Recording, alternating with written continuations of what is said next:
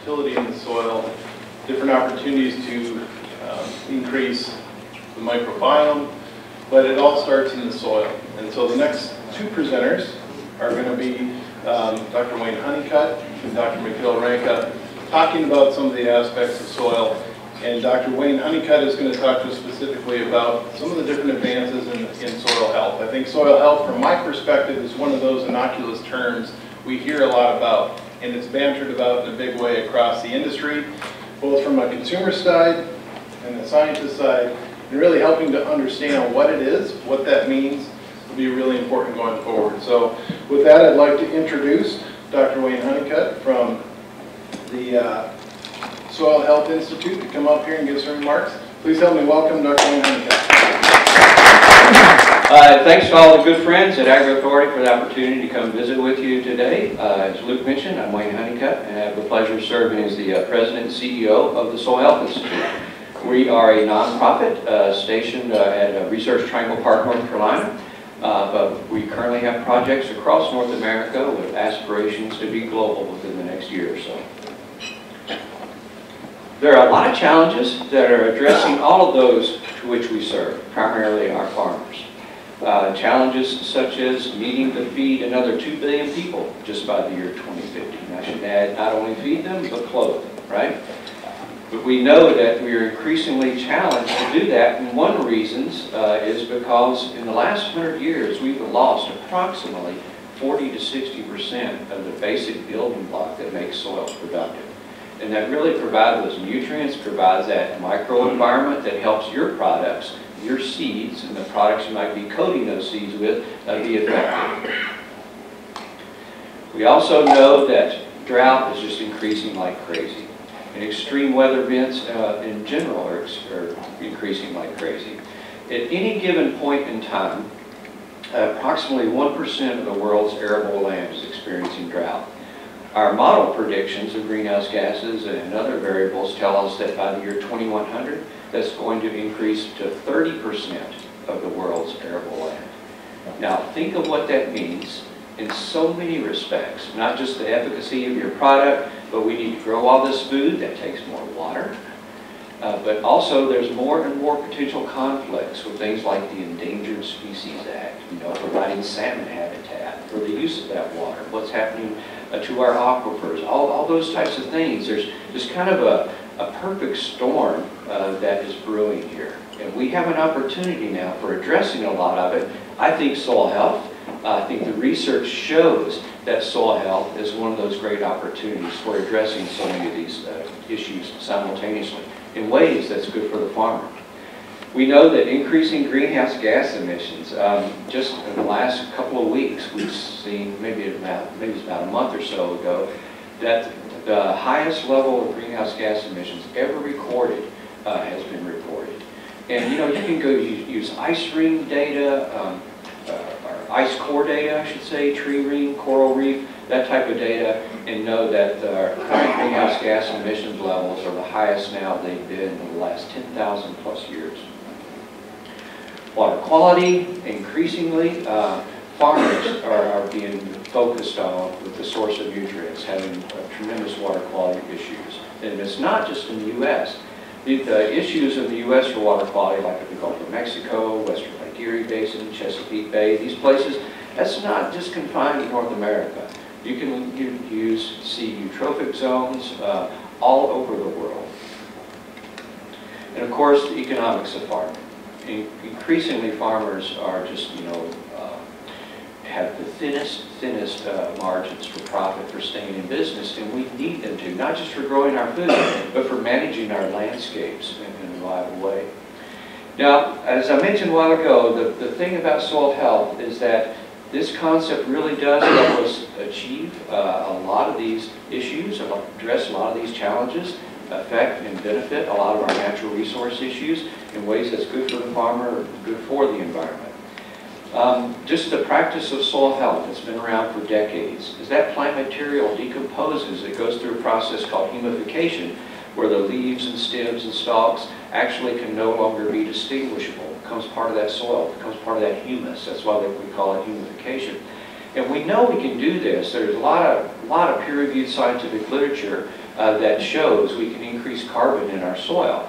This is just 6 different studies that I put up just so you can compare carbon in the conventional tillage system with carbon in the no-tillage system. You can see the results 23 to 26, 60 to 71, and on down through the line. And the reason why that's just so important is not just because of carbon sequestration, with taking CO2 out of the atmosphere, storing it in the soil, so reducing greenhouse gas emissions. That's extremely important, but it's also really important for the farmers. And a big reason is this relationship right here. When you increase organic carbon in your soil, you actually increase the capacity of that soil to hold plant and available water. And so that basically builds drought resilience. Now, I'm always quick to tell farmers and ranchers that this does not make it rain. But what it does do is it helps their soil make the most out of what rain that they receive. And it helps them with their irrigation systems to be the most efficient, have to use like less energy or running those systems more often and things like this.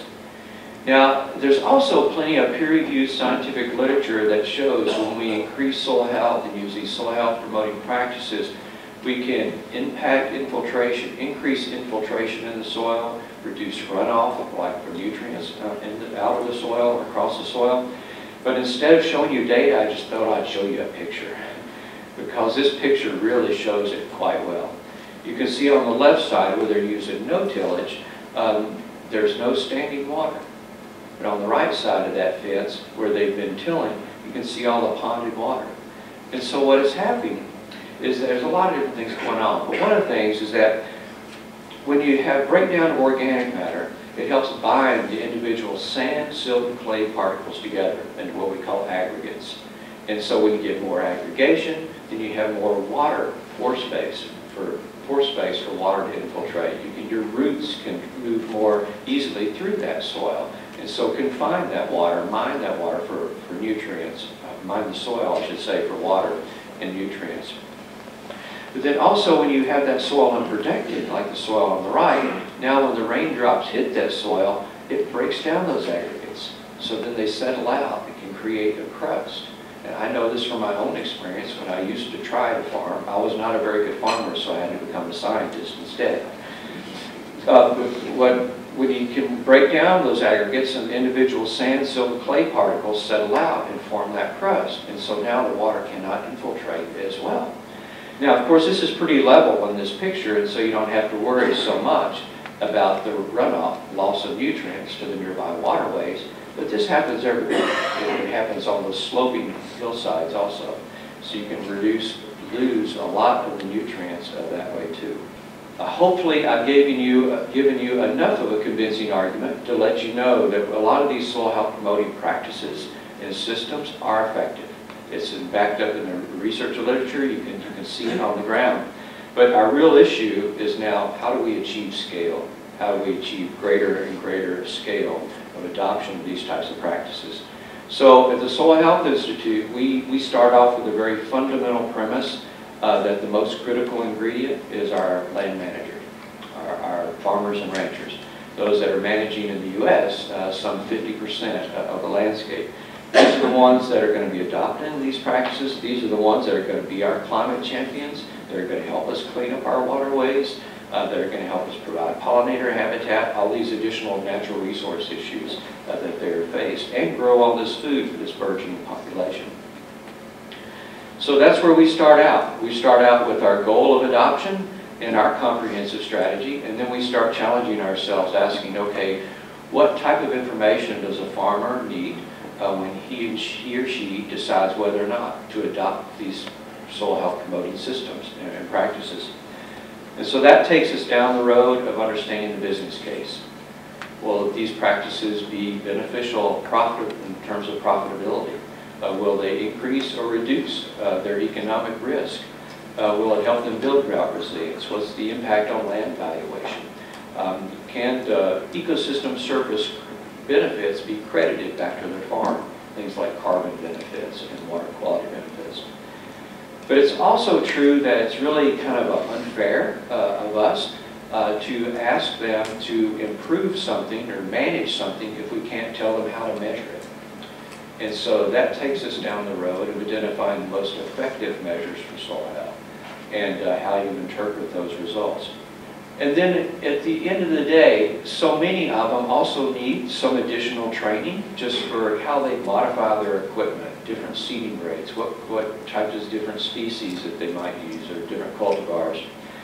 And so we have an education program, hopefully if time allows, I'll delve into a little bit and tell you a little bit more about that. But the bottom line is really, we do feel like it needs to be personalized for their individual farm, because all farms are different, different climatic zones, different production systems with which they are committed. We need to work these into those systems that work for them. Of course, research and development backstops all of that. But then when we get that research and development, and then we even eventually get to adoption levels, we feel like it's important that we don't stop there, that we really quantify those impacts, because when we quantify the impacts on productivity, that definitely ties back into the business case, but also quantifying those impacts on things like carbon sequestration, water quality, then that can help us inform our policies. It can also help us basically inform consumers of those benefits that we're having, with our overall goal of increasing market demand. We want this to be kind of a self-sustaining system, so we're not as dependent upon federal assistance for adoption of these practices, but we want the free market to be driving the adoption, so we get more and more benefits, more and more adoption. So I'll just very, very briefly touch on a couple of these that we're doing, because it was brought up in measurements. Well, how do we measure it? We also identified that this is an issue and it's an opportunity that we really need to address. A lot of different soils, different production systems, different climates, influence interpretation, different types of measurements. So we are conducting a project right now where we're evaluating 31 different soil health measurements at 124 long-term research sites across North America, the U.S., Canada, and Mexico. So these are research sites where they have the appropriate experimental design, replications, etc., in place to allow us to come to the appropriate statistical conclusion at how effective each of these measurements is. And then in the business case, what we're doing there is we are conducting partial budgets on these 124 research sites, comparing the conventional system with the soil health system, to determine the effectiveness or the impact on profitability. But of course, we don't want to just believe research plots for that, so we are also interviewing 125 farmers, many of them nearby those research sites, to get that ground truth data, and we're integrating the results on that. Education and training, we just launched this year a education and training program for farmers. We started in 3 states this year. We're expanding to 6 states next year, where we don't just parachute in and give a training and leave, but instead we engage local farmers that are already successfully employing these practices, and we pay them a modest honorarium to serve as mentors to the other farmers in their states and region. In the research and development, one of the cool things we're working on right now, we believe it will be released around March of 2020, is a decision support tool so that farmers can select particular practices in order to achieve a targeted increase in water holding capacity in their soils, and therefore drought in their soils. And this is all focused. We know where a given farmer is, then we know what soils they're on. And if we can get management practice information from them, we can help them build that drought resilience. We're quantifying the impacts of these practices on productivity, not just profitability, but also carbon sequestration, greenhouse gas emissions, and also trying to keep the policies informed. We just released an evaluation of the 2018 Farm Bill, the impact of those policies on soil health. And then for the consumer education bit, we just about a year ago now, released what's called a Living Soil documentary. It is an hour long, but it's really good for like having a staff meeting, or some conservation districts are having meetings. There's even a master's program at Stanford University showed it. Entire conferences are showing it, you know, for a lunch hour or something like that. And so it's really kind of cool. It's very farmer focused. It's very farmer friendly and interest for kind of supporting them on this journey.